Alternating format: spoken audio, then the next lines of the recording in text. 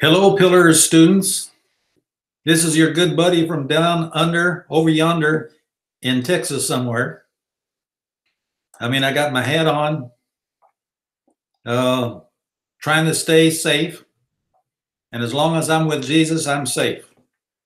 This is a special week that we're going to enjoy together because it is Resurrection Week.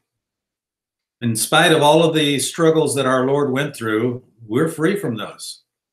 So we can curse the devil this week from all that he's trying to do. And I'm going to show you a little something that the Lord gave me several nights ago in the middle of the night. And I said, I got to wake up and write this stuff down.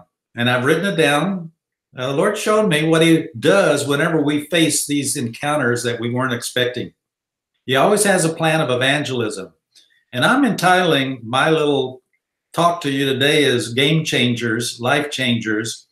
And this is a Pillars class, so we're going to be talking about the Word of God. We're going to talk about faith and prayer and the supernatural.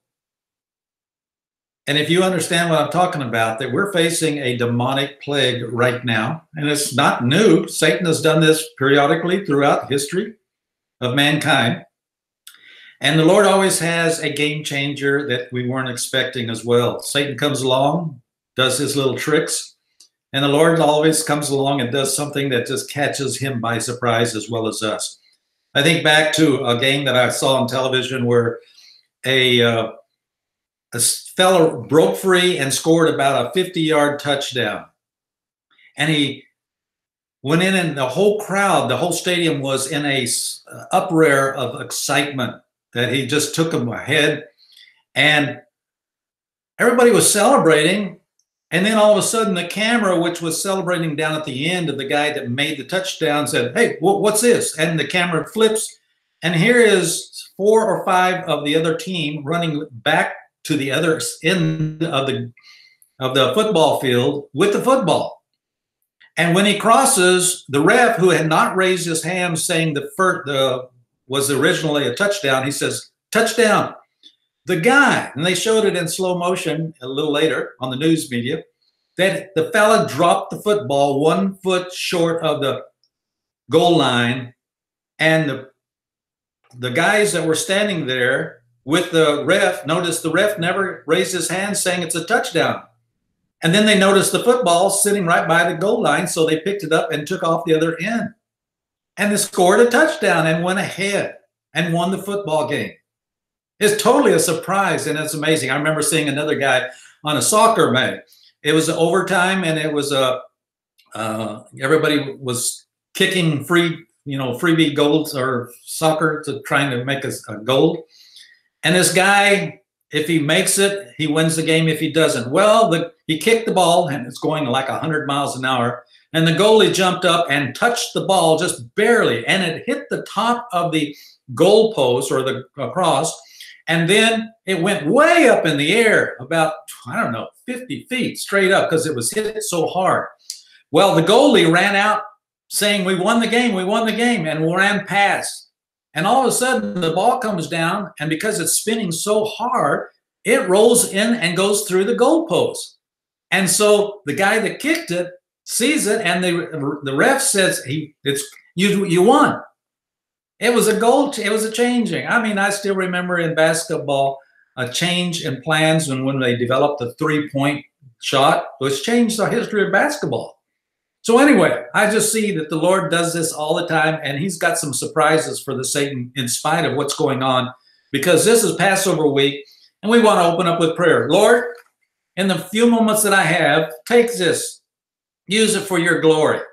Share with the students, man, go deep within their hearts of what your plans are in spite of this terrible plague that's come upon the face of the earth. Already taken many lives, but you've got a greater plan. And I tell you what, it's going to be good when we see what they're going to do. And I'm going to read you a prophetic word that I heard myself about, let's see, I'm talking about 30 plus years ago. And everybody laughed at this prophet. Okay, you probably already heard about it as well. So I'm going to tell you that a little bit later. There's a war going on, and I think we all understand there's a battle in the heavenlies between the forces of good and the forces of darkness. And we know what this virus has done. It stopped the world. I mean, look at everything that's happened. Worldwide travel has been suspended. Layoffs are expected everywhere. Church gatherings of all kinds officially been stopped. Sports events have been canceled. I'm talking about the NFL, the NBA, golf. 400 sporting events have been canceled. The arts on Broadway and the cinemas, you know, they're closed. Education changed. So much has happened, and it's even affected Christ for the Nations. So I think you understand we're all affected. We're not affected. If you are a believer of Jesus, that's a curse. And we are pronounced curses on all things that come from the pit of hell. We are affected, though. And the Lord has words for all of us who have been affected and are being affected. Now, what's interesting is the soothsayers or the doomsayer prophets have shared over the years, the end of the world this way, that way. And I think some of you have heard these different ones. 2001, the anthrax scare came upon the world. That demonic thing that killed people, bang. 2002, the West Nile virus. 2003, SARS. 2005, the bird flu. 2006, E. coli. 2008, Evelyn. 2009 and 10, swine flu.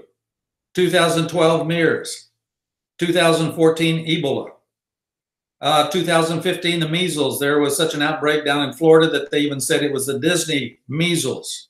Then there came ISIS shortly thereafter. 2016, the Zika virus. 2018, Ebola. 2019, another outbreak of the measles. And now 2020, the coronavirus, SUV, satanic urine virus, straight from the bowels of hell. That's what I call it. So the Lord has a few surprises in spite of what Satan is doing. And I think this isn't the first time that these outbreaks have happened. If I look back to the 1500s, and we know about Martin Luther, who was a Catholic monk, and then he's the originator of the Reformation. He lived through the bubonic plague, and the bubonic plague killed 25 million people throughout Europe, a deadly disease. And God had a plan, and I'll tell you that. But you know, the rest of it, here's what we learned from Martin Luther during that time. I shall ask God mercifully to protect us, he says. Then I shall fumigate, help qualify the air, administer medicine, and take it. He says, I'll take medicine even. And then he says, I shall avoid the places and persons where my presence is not needed in order not to become contaminated, and thus perchance inflict and pollute others, and so cause their death as a result of my negligence. And if my neighbor needs me, however, I shall not avoid place or person, but will go freely as stated above. He wasn't afraid, but he took precautions as well. See this as such a God-fearing faith because it's nothing brash and nor foolhardily and does not tempt God. This is in Luther's Works, volume 43, page 132. So even the Bible has understanding for us today. The Mosaic Law tells us, Leviticus 13, separate the infected people to prevent the spread of disease. So God gives us warnings even in Scripture in the natural realm, not to mention the spiritual realm. The leper, if you have leprosy, you are to dwell outside the camp. And today we are simply to start off praying for those that are infected that we know about. Pray for the fear virus that is spreading faster than the coronavirus. Satan likes to destroy us by fear if he can't destroy us by the virus itself. And then God says, look, speak the word. I've given you power just to speak the word. And we see that in the Lord's own ministry. Several times he simply spoke the word and the people were healed. He didn't go to the place where they were. He simply said, go, and they'll be healed. So we can do the same thing because God's given us the power to be able to do that. If you know the word of God, it's down in your heart. Back in the 1800s, there was a man that has an interesting little story to tell, and he's connected with our family. This was back in the 1800s. He was a pastor, John Alexander Dowie. And he had a case in his own home bubonic plague struck his pastorship. And he says 40 members of his church died in less than 1 month. Can you believe that? There was no cure at that time for that plague. And then as he was praying and crying out to the Lord, Lord, Lord, Lord, Acts chapter 10, verse 38, he comes across and it says, Satan is the defiler, Christ is the healer. Acts 10:38 says, how God's anointed Jesus of Nazareth with the Holy Ghost and with power, who went about doing good, healing all that were oppressed of the devil, for God was with him. And he goes on to say in his writings, my tears were wiped away. Mr. Dowie said, my heart was strong. I saw the way of healing, and the door thereto was open wide. So I said, God, help me now to preach the word to all the dying around and tell them how it's Satan who defiles and Jesus still delivers, for he is just the same today.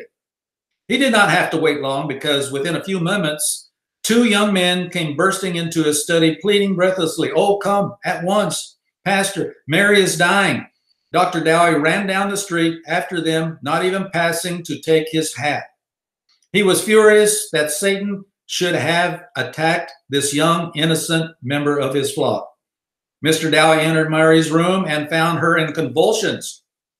Her medical doctor, having given up on her, was preparing to leave. He turned to Dr. Dowie and remarked, sir, are not God's ways mysterious? The revelation that Dr. Dowie had just received from the Word of God was burning in his heart. In God's way, he thundered. God's way? How dare you call God's way? No, devil. No, sir. That's the devil's work.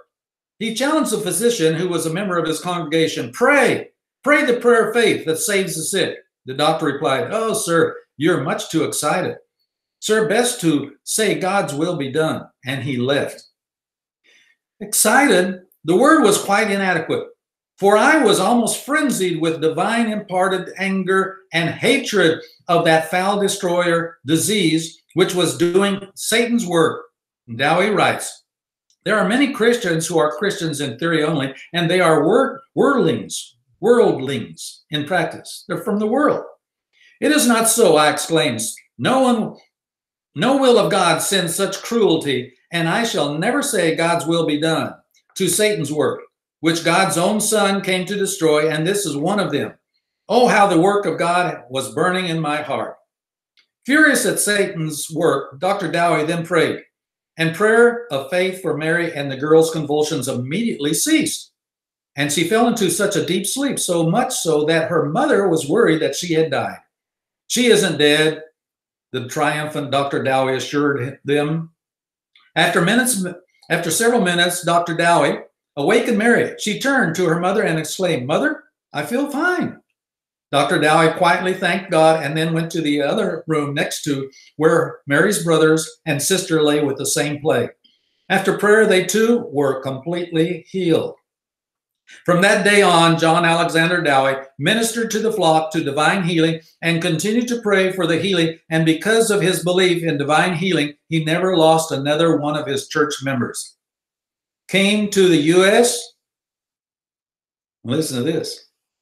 He started and founded the city, Zion City, Illinois, which is just north of Chicago, Illinois, where my dad was born in 1906.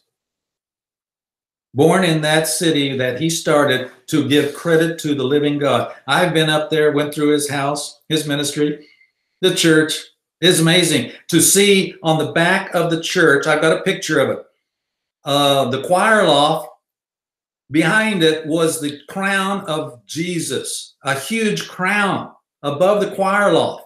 I mean, it was like 2 stories tall, this beautiful crown. And guess what the crown was made out of? Crutches and braces, all sorts of things that people who had been healed took off and gave. And they made the crown of God, of Jesus, up there above the choir loft, where everyone who comes into the church, and it was a huge auditorium, could see this amazing artwork. Well, this is John Dowie, Alexander, where my dad was, and the Lord was about to do something with my dad, who was born in that city and caught the vision of healing and has carried it to his dying day. Okay. Okay. Now, one of the good things that's happened and will always happen when the devil shows up, God shows up too. And that's why I say this a game changer.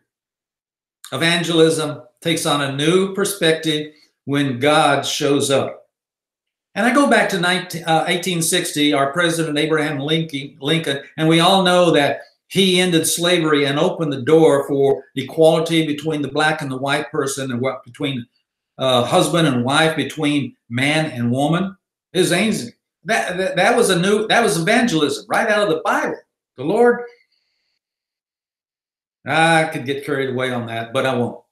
But I'm sad to say, Satan was upset with what Abraham Lincoln was doing, and he assassinated him. But the revival continued on with the black person, and many of the black people went into politics and educated. It was amazing what happened after that, the freedom that the black person took on and began to excel in so many areas of the United States. And now I've listened to a whole series by David Barton, a historian, a Christian historian, and he shares the amazing story of the black man ever since freedom came upon this nation for the black person. Of course, there's racism, and racism will continue to exist all around the world, between whites and whites, between blacks and blacks, between Hispanics and Hispanic. I mean, unbelievable. He's out to destroy us all. So that is a little lesson that we learned from Abraham Lincoln back in 1860. 100 years later, in 1960, another president that took office was John F. Kennedy. And I was there. I still remember when he became the president. I was in high school. And in my senior year, 1963, something happened. Do you remember what happened? Prayer and Bible reading was officially removed from the public school system. And I had that every morning all the way through high school. Prayer and Bible reading through the intercom system. That happened on June the 17th. Dad's birthday is June the 18th. Kind of interesting.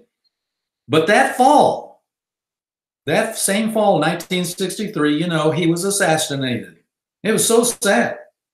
I happened to be at the right place at the right time. God somehow guided me to see amazing things that happened during that assassination. I went out to the airport. I saw John F. Kennedy come in from Love Field. He waved at me. I took pictures of him. And then I went to the place where he was to speak because a friend of mine got me tickets to be in there and to listen to him down at our trade center downtown. But then he goes downtown, and we know the rest of the story. While he's downtown, something terrible happens. Now, I'm standing beside a security guard waiting for him to come into the place where he is to speak. And I got a kind of front row thing. And all of a sudden, I hear the walkie-talkie on the security say, the president has been hit by a rock and we're taking him to Parkland Hospital, which was right next door. And all of a sudden, here comes the motorcade. All of the officers and the motorcycles and the president, and something is going on because they just flew right by us and didn't even stop. And they went, oh, and I said, come on, to my friends, let's go follow them. So we ran out and got in my little car, which was in a good parking place, took off and followed them, got into Parkland Hospital, which was right next door before they sealed it off, went up to the security, went up to the room where they let in all of this, what do you call it? I forget what it's called, but anyway, it's the area where all of the hurt people come in, the emergency room. Okay, so I'm standing there. And while I'm standing there, a nurse comes out and says, hey, you guys, we need prayer for the president right now. Of course, I didn't even know what kind of, I'm just in high school. Didn't know what kind of blood I had. I found out later that I had the blood for everybody that's good. Something, but anyway, positive or whatever it is.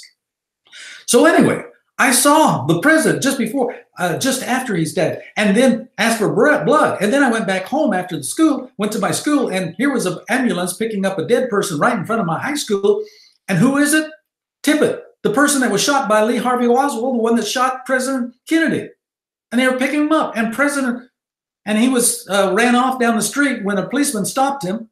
And Lee Harvey Oswald's house was right behind our school, so I walked by it every day going to baseball practice. And then they caught him in the Texas Theater, and I met the policeman that caught him. And I says, isn't it amazing that his gun didn't go off to kill you guys? And he says, what do you mean didn't go off? I stuck my hand to jam the hammer so it wouldn't come down and fire. I said, that was you? Yes, it was. I was in all of these places, and you know what the Lord did in my evangelism from there? I would share this amazing story with so many people and all the different churches and on the street, catch their attention. And I'd say, now what would happen if you suddenly died tonight? Where would you spend eternity? Just like like President Kennedy, catch their attention. Well, I used that, evangelism, right after that disaster took place. Well, that happened in 1963 after he was assassinated. And then 10 years later in 1973, what happened in 1973? The Supreme Court announced that babies could be killed. Abortion became legal. It's unbelievable. Evangelism. God had a plan, though. So I already told you about 1963. And then in 1970, God opened up a school, Christ for the Nations, and you're a student here. And Dad died on 1973, the same year that abortion became legal. On April Fool's first day. But the Lord had a plan for the fool. And that wasn't my dad, that was Satan. April Fool's Day is named in his honor. I want women to come into leadership.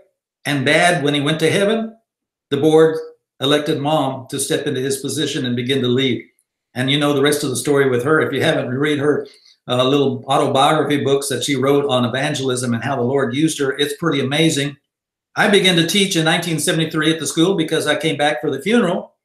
And I began to teach. And I since then have taught 10 subjects: Christian ethical behavior, discipleship, Christian evidences, and so many apologetics, and creation science, which I still love. And I've written 25 books now. I mean, I don't get the credit. I just happen to be in the right place and God used me. And it's fun. It's a hobby. And then I was asked in 1973 by Wayne Myers, would you come down and lead a tour? Youth with Mission and Christ for the Nations. And I did. I led the first tour. 10 of us went down. And it was a life-changing experience in my heart that I'll never forget because evangelism took place in my heart. The Lord showed me something amazing that I've never forgotten. And he led me into creation science on that first outreach.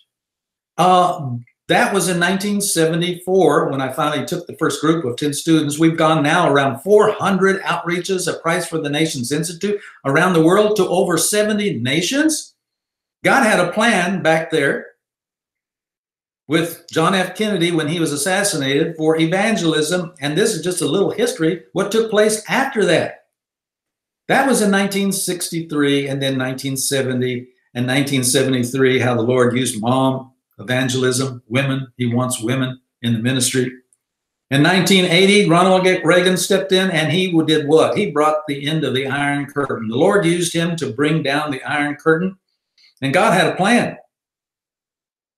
You know what that plan was? Evangelism. And so Satan came along and tried to kill President Reagan. And we know he didn't make it.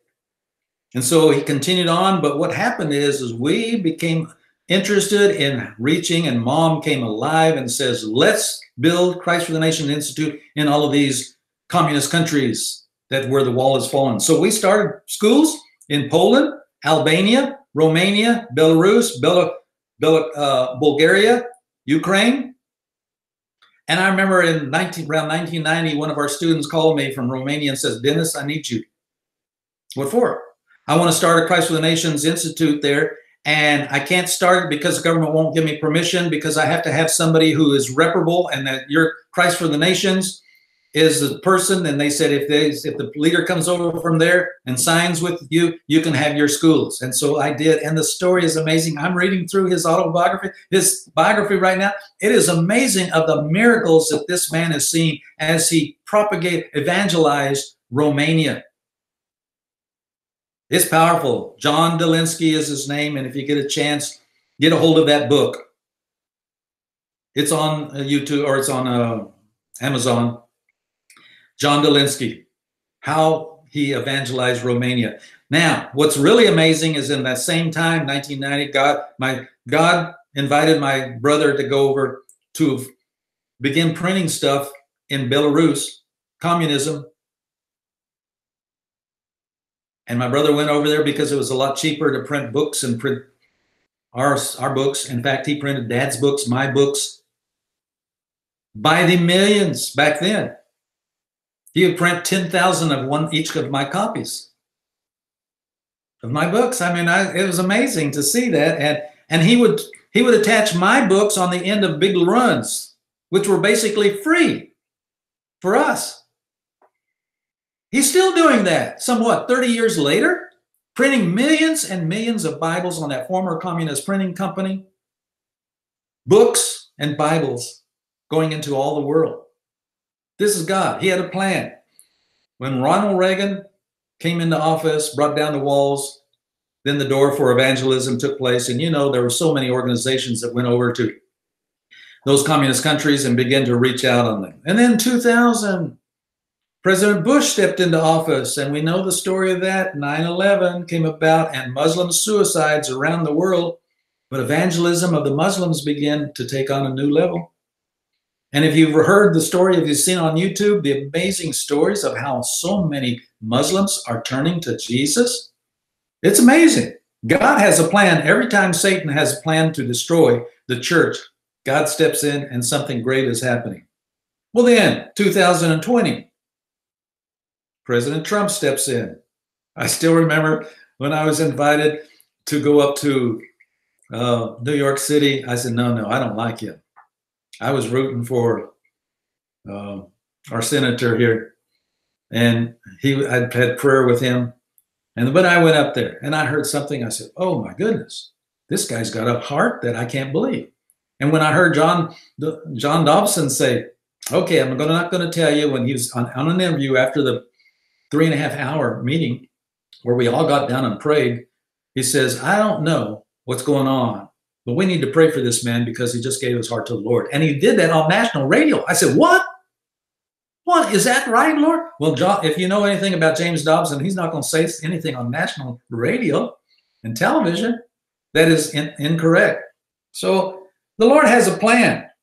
And we see what has happened on evangelism since Trump has stepped in. I mean, what has happened with Israel.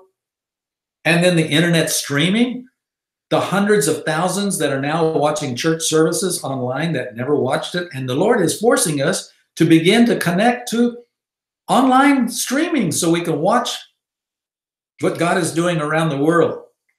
It's pretty amazing. My sister Mao's ministry in Israel, the door is open for them to have a new Hebrew Bible, and God's TV is now has a television station that is promoting in Hebrew the gospel message. I mean, it's amazing what the Lord is up to. Now listen to what this prophecy that I told at the beginning, that God is up to something that I still can't quite understand what he's doing at this point in time. But in 1986, I heard this message by David Wilkerson, and I said, good grief. I heard so many different, this guy is a loony, he's out in the left field. But here's what he said, 1986. I see a plague coming on the world, and the bars, churches, and the government will shut down.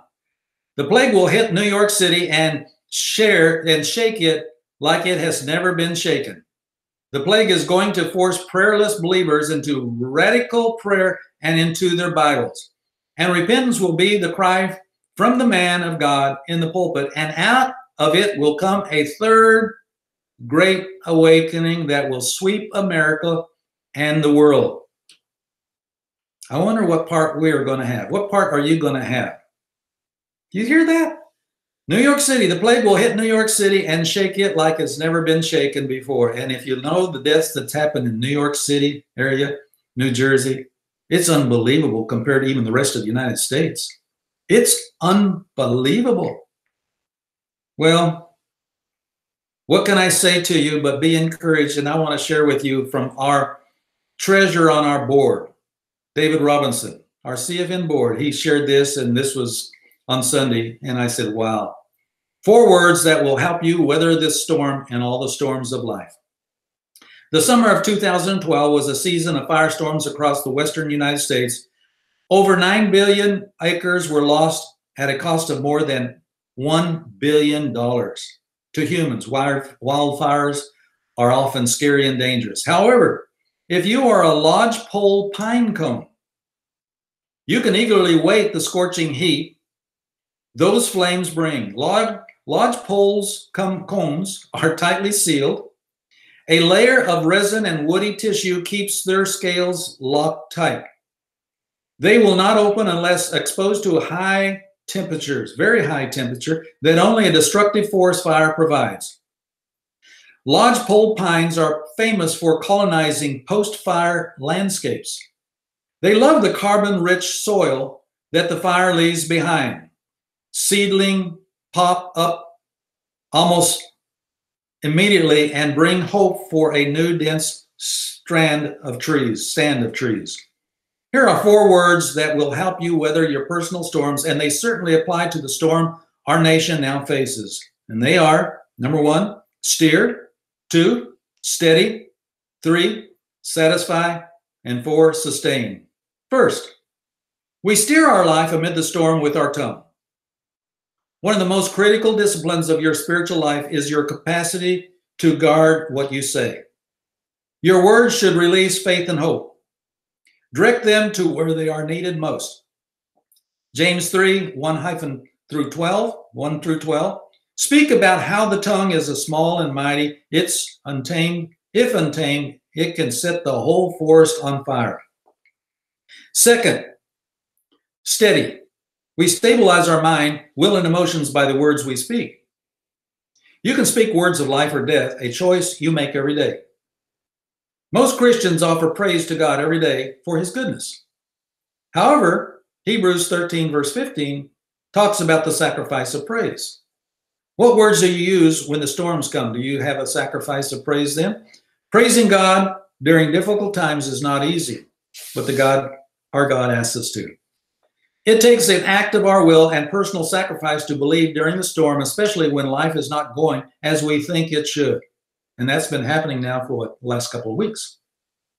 When we choose to praise God despite the storm, he is honored and our faith grows stronger. Number 3, your soul is satisfied when you feed on the Word of God. Feeding is far more than simply reading the Bible. Feeding is studying and meditating, digging, applying the life principles of God's Word. It's like the difference between reading the menu at the restaurant and eating the food at the restaurant. Fourth, sustain. You can only come through the storm and win the good fight of faith when your faith is expressed in answers and not problems. When the object of your faith is the creator of the heavens and the earth and not the circumstances surrounding the storm, you're on your way to victory. Conclusion, never forget, truth always overrides the facts. John 8:32 says, you shall know the truth, and the truth, not the facts, shall make you free from the storm. Many times the facts of your storm will keep you locked in doubt, fear, and unbelief. Peace and joy comes to those who lean into the storm with deep confidence and faith in the one who not only allows the storm to come, but they also know he makes their heart beat and their lungs breathe. That's good.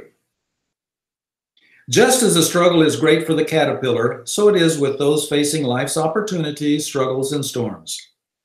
The creator of the heaven and earth, the one who turns the struggle of the caterpillar into a beautiful butterfly, will use your storms to create a more beautiful butterfly, a more beautiful you.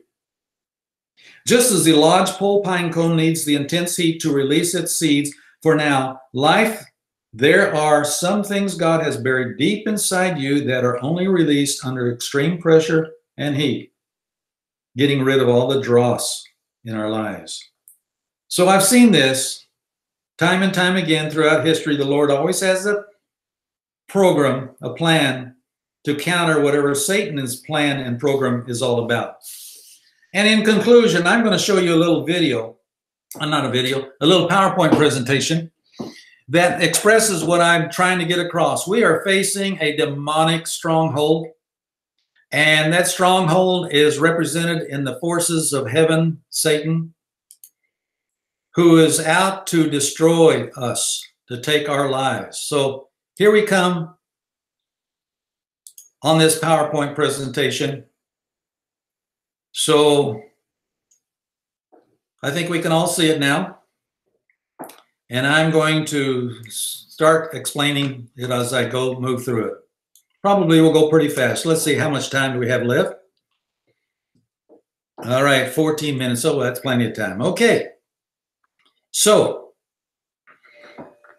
Bashan Bulls, what's that all about? Well, there's an area just to the west, just to the east of the Sea of Galilee in northern Israel. It's a very satanic area, and it's been up until even recently, because that is where the Syrians claim it's theirs, the Golan Heights. And of course, when Assyria owned it, they just shelled down on all the towns on these high ridges until on all the Israeli settlements down below, until the 6-day war, when Israel took it back. And all history shows that that area, even when the children of Israel were coming up from Egypt and into the promised land, that area was dominated by an evil, wicked king, one of Satan's hybrids, King, who am I trying to say? King Og. And if you read anything about King Og, you'll see that he owned that whole area all the way to Mount Hermon on the Golan Heights. This was a terrible, wicked place where demon activities. It's even the area where Jesus cast the devils out of that man, and then the devils said, "Let us go into the pigs," and you know the rest of the story. That was in the same area, now on the Golan Heights. So this area has always been known for demonic activity, and I'm trying to share something that I learned in the Old Testament, and has to do with these bulls. Try and get this thing to work. Yep. Is that working now? The bulls of Bashan. Psalms 22. Well, I'm going to have to use this, I guess. Psalms 22, verse 12, is a prophetic verse in the Old Testament sharing about what it's going to be like with during the Passion Week, during this week, when the Lord goes to the cross. And what's interesting is that these bulls, of course, they're not evil, but the demons are evil. And this passage shares that the bulls, the demonic forces of the Golan Heights up there in the land of Bashan, which is the way it's said, they were the demons that harassed Jesus on the cross. So the bulls of Bashan represent the demonic forces that wanted to remove all of God's plan of redemption for us on the cross. He wanted to invalidate it. And that's the same thing. God, you would think the battle was over when Jesus rose from the dead, but it's not over. It's a cleanup is over. I mean, taking the keys is over, but the cleanup is still going on. Satan is still here, and he's still out to destroy God's plan of redemption in our lives if he can get us to. So the demons come along in our lives like now. So you want to play games. And we see these in some of these things that we know about different parts of the world where they celebrate the bull. Well, something terrible is you start playing with the devils and the demons, you're in trouble.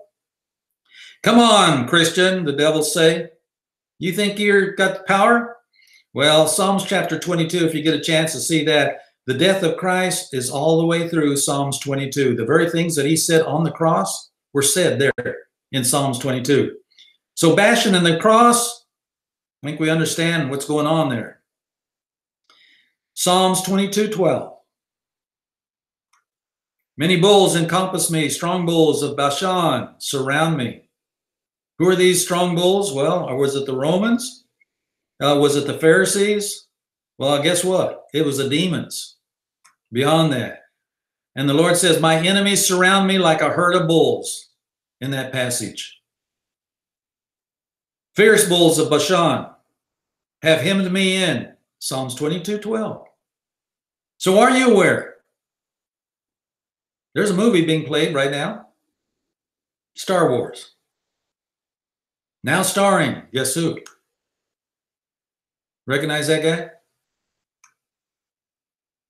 It's now playing. Planet Earth was in the hands of Satan. Yes, there is a cosmic war going on. And it's all about what? Taking us out of the game. And you've seen pictures like this where someone was hit hard and they had to be carried off of the field. Something happened that wiped them out. Satan wants to do that with each of us. There's a war going on in the heavens. And if you look at just in the last 3 months, oh my goodness, the worldwide deaths, well, it's gone up now, what, to 75,000 people since even March 25th? It's unbelievable. And the deaths of this flu in the last 3 months, malaria, suicides, traffic fatalities. This is in the last 3 months. HIV, alcohol, smoking, cancer, hunger. But look at this last one. By abortion, nearly 10 million worldwide abortions in the last 3 months.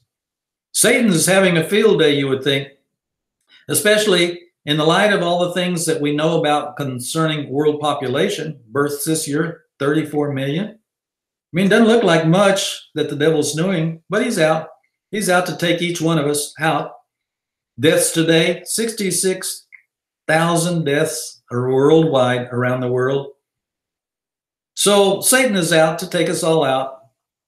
No big thing, just because there's a virus. There's been all throughout history. The main thing is you better know your Lord. You better know healing, the power, and the curse, that the power of the tongue, the curse, the devil, when he comes. Yes, there's a war going on out there. It's cosmic chess. And Adrian Rogers said it this way: be warned, from Satan's viewpoint, you are a pawn in his game of cosmic chess. So it is cosmic chess. Which one are you? We are the believer, and we have the power to knock his block off, right? So there's a countdown to eternity. It's a battle of evil for the souls of mankind. Cosmic chess war. Satan is the king out there in the demonic realm, the old dragon of the air that we read about. The serpent who seeks the souls through deception, and it's all about what? Cosmic treason. High treason. Why the war? Genesis 3, Job 1, Daniel 12, Ephesians 6, Revelation 13 tells us the war in the heavenlies is between the forces of God and evil. The root of the conflict, what's the root of the conflict? I want to be God. You said in your heart, I will ascend. I will raise my throne. I will sit in the throne. I will ascend above. I will make myself like the Most High. Then he says to the Lord, bow down to me. And what did the Lord say? Get out of here. You want to give me all of this? It's mine. You may think it's yours. So you think it's a great deal, huh? Big deal. Jetzt geht's los. Be careful what Satan's up to. Einer geht zu Boden und tut das. Wait a second.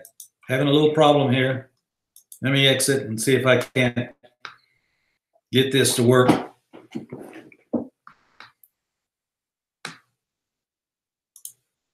One moment.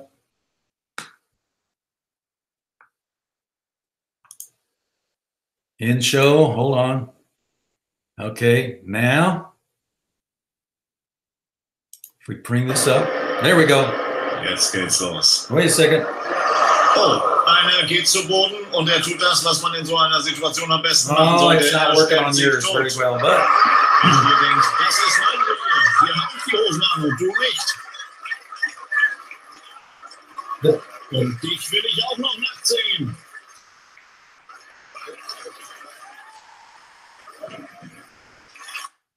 okay, you didn't see that real good, but let me tell you, this guy was a drunk.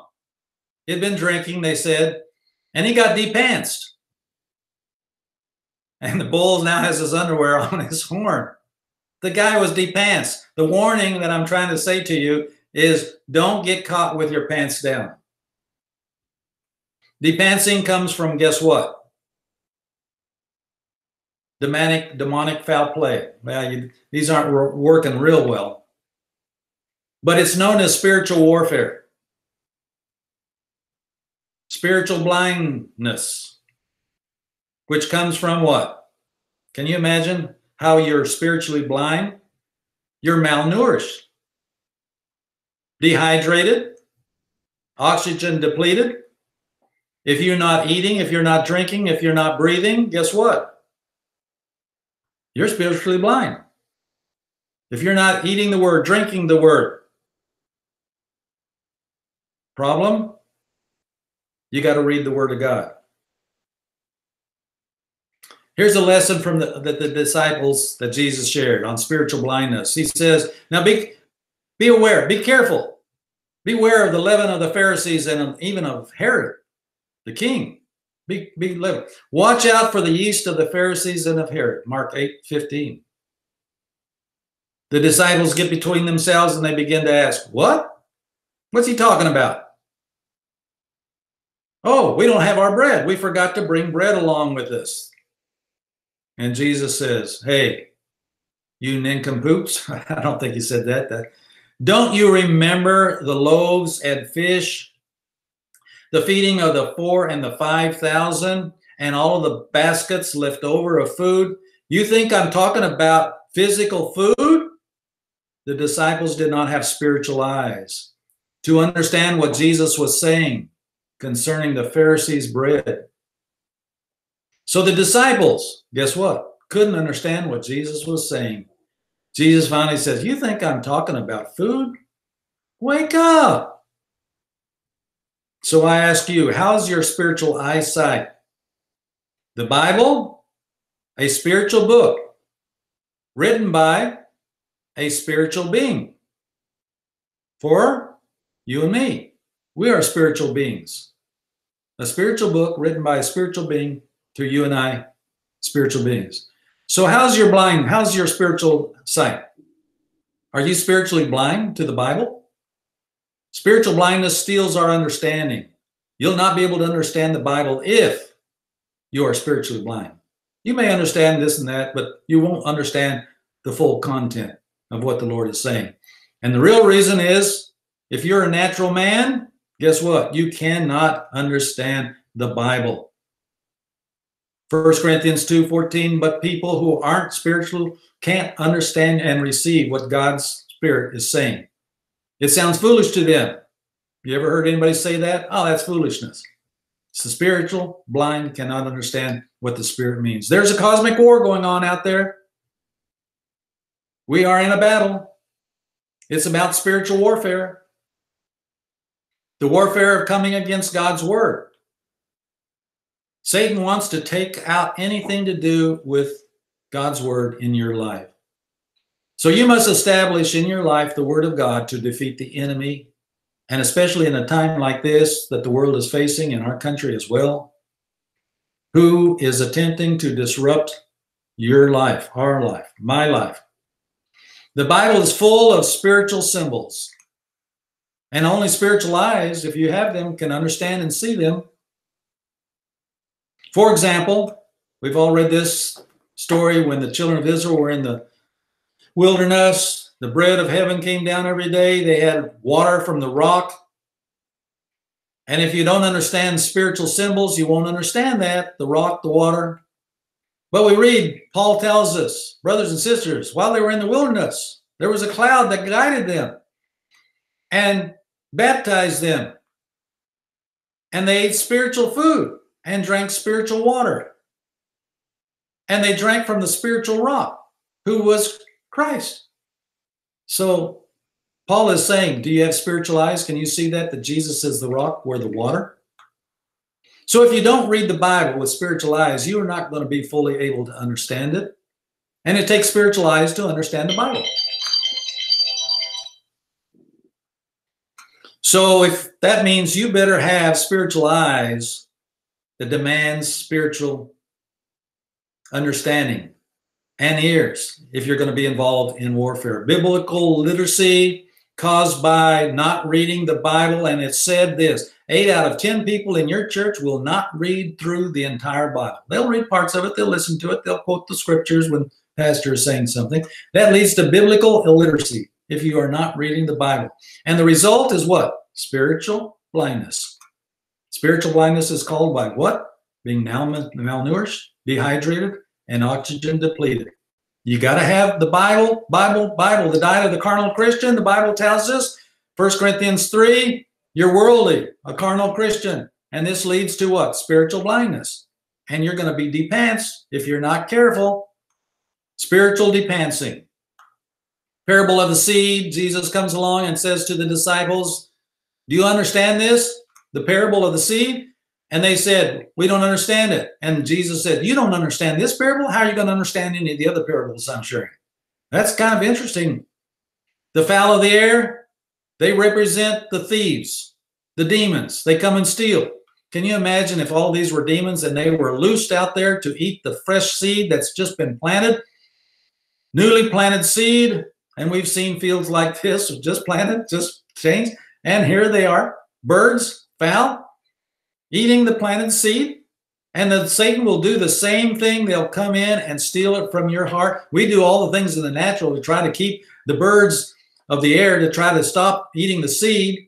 We do it in the natural. We put up nets. We try to do that with ourselves. But again, if you don't have the right watching spiritual eyes, you're not going to be able to. Demons are bread sharks. And whoever did this, I don't know. Please do not feed the sharks. Home of the bread shark. Who are the bread sharks? It's Satan. He comes to steal the bread of life, the word of God. These are the fowl of the air. The Lord says they're snatchers of the word of God. They represent fallen angels, demons, who come and steal. Mark chapter 4, Satan comes immediately and takes away the word that was sown in their hearts. So lesson from the Holy Spirit. The fowl of the air, they come and steal.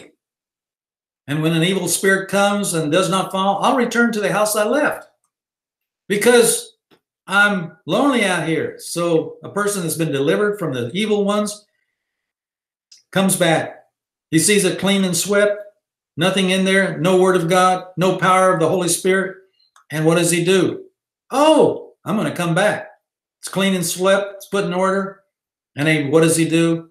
He comes back and he sees it and he what? Satan says, come on in. And he brings back with him something far worse. A bunch of demons. Oh my. Oh my. And they're worse. And what's interesting, someone put this out, chemical medical meaning of Matthew chapter 4. When an evil spirit, chemical, toxin, comes out of a man, it goes through the places seeking rest and does not find it. Then it says, I will return to the house I left. When it arrives, it finds the house occupied, swept clean, and put in order. And then he brings 7 other evil spirits, chemical toxins, more wicked, poisonous than itself. And they go and live there. The final condition of the man is worse than the first. What happens if a man is delivered from all of the drugs that he's been taking, but he doesn't really enter in and fill his life with the word of God? Guess what? The demon comes back and he'll bring more. And the person will get more hooked on to more drugs and worse drugs, and he finds himself in a worse condition than he was before. Jesus explains the birds of the air, they're the prince of the power of the air, Satan. They're demons.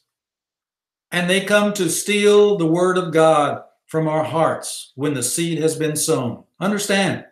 So 7 insights for receiving and maintaining spiritual perception. Stay in the word. Sow the word in your life so that the word remains in you, stays in you. Insight 1, read daily the word that comes from heaven. God breathed. All scripture is God breathed. Number 2, dig the word. I have hidden your word in my heart that I might not sin against you. Dig, dig, dig, dig. All scripture is inspired. Study the book of instruction continually. And God will become intimate with you and disrobe. Disrobe? God? Yeah. The more closer you are intimately with your spouse, with the person you're married to, guess what? In your love, you disrobe. God will do the same thing. And what that means is he disrobes of scripture. He leads us into intimacy with himself, and he gives you new revelation out of scripture. That is amazing if you spend intimate times with the Lord. He leads to intimacy with God. Number 3, drink from the Word of God. I think that's understandable. It's living water, rivers of living water. The Word of God is fresh water for you. To a thirsty soul, if you're thirsty, Word of God, drink from it, and I will become a spiritual living well in you. Can you do that? Come, let me enter into the waters of the Lord. So drink daily from the Word of God. Number 4, breathe the Word of God continuously. Breathe the breath of God. Breathe it. God's going to breathe back on you, and God will breathe on you and give you new insights.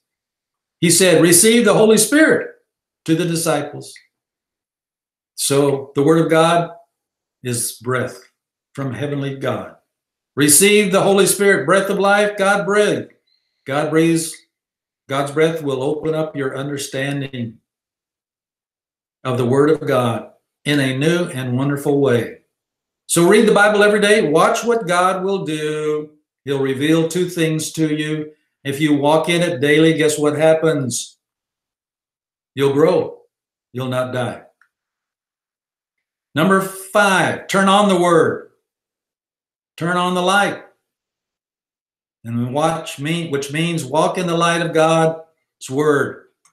And so do you know, Einstein's theory of relativity proposed that the closer you get to the speed of light, the more time slows down. And if you get closer to the source of light, God, the source of light, guess what happens?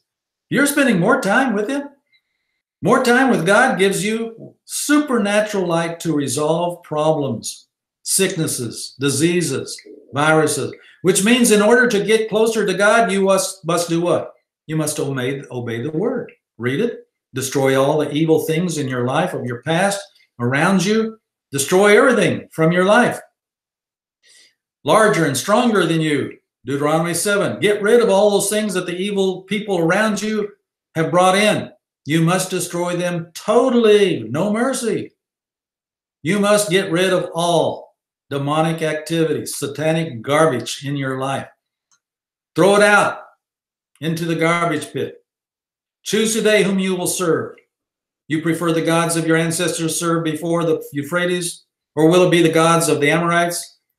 But as for me and my family, we will serve the Lord. Hezekiah trusted in the Lord, the God of Israel. He lays down. He removed the high places, the wicked things, and he trusted the Lord. And the Lord came, and suddenly there was an amazing miracle that took place. Whenever you get rid of those things, victory comes. And the last insight, number 7, speak and pray the word. Pray one violent prayer daily. We have been looking at the demonic battle we are facing. Jesus didn't become involved in the political controversies of the day. Jesus dealt with the demonic conflict in Israel and round about. He cast out demons. And I believe this is the same for us today. We're not to get involved with all the political activity and the conflicts in the world. Rather, we are to involve ourselves with the demonic conflicts that we face day to day. Jesus came to destroy the works of the devil. And remember to wear the proper attire. I don't know if this will show, but this guy lost his pants during a wedding. Can you imagine if that happened? Oh my. At the marriage supper of the Lord, Matthew 22:11. But when the king came in and looked over the dinner guests, he saw a man who was not dressed with the right outfit. And guess what happened? He was kicked out. Heaven is fighting for us. The war is fierce. Spiritual warfare. Are you ready for the battle? Stand. And Jesus will provide the victory that we're facing here. The war is over, but the cleanup is still in progress. The believer's spiritual claws, the believer's spiritual teeth to devour the serpent's lies and temptations. All scripture is believed, breath of God. Jack Hayford, the Bible is as necessary to spiritual life as breath is to natural life. There's nothing more essential to our lives than the Word of God. So the 7 insights for receiving: read the Word, dig in the Word, drink the Word, breathe the Word, Turn on the Word. Walk in the Word. So if this can happen in the light, this was a wedding. A guy tripped. And look there. They're down in there. The bride. Oh, don't. You can see it. It was not put on. Oh my goodness. If that can happen in the light, can you imagine what can happen in the dark? Number 6, obey the Word. Completely destroy all the garbage from your lives. And number 7, speak and pray the Word. By the way, do you know how to depance the devil? Pray at least one violent prayer a day. That came from my dad. When I heard my dad praying as a child, yelling and screaming, I go in there. Mom was in there sometimes. Sometimes there was not. But who is he screaming at? The devil. He was faced so many problems with the many ministers that he's working with and the problems that they had, that he would constantly pray a violent prayer. I've learned to do that. I get out when there's a problem going on in the ministry that I'm aware of in my life. I go around and I pray violent prayers, walking out there, praying against the demonic forces, praying in the Spirit, and watch what happens when God shows up. Demons flee. They're destroyed. And I take it by force. And that's what I'm saying to you. 7 insights: the Word, read, dig, drink, breathe, turn on, obey, speak, pray, and watch spiritual growth occur in your life, and watch what happens. Giants of the Word of God. The Word of God is alive and powerful. There you have it. So it's time to wrap this up. If I can figure out how to get out of here now. Come down here. Okay.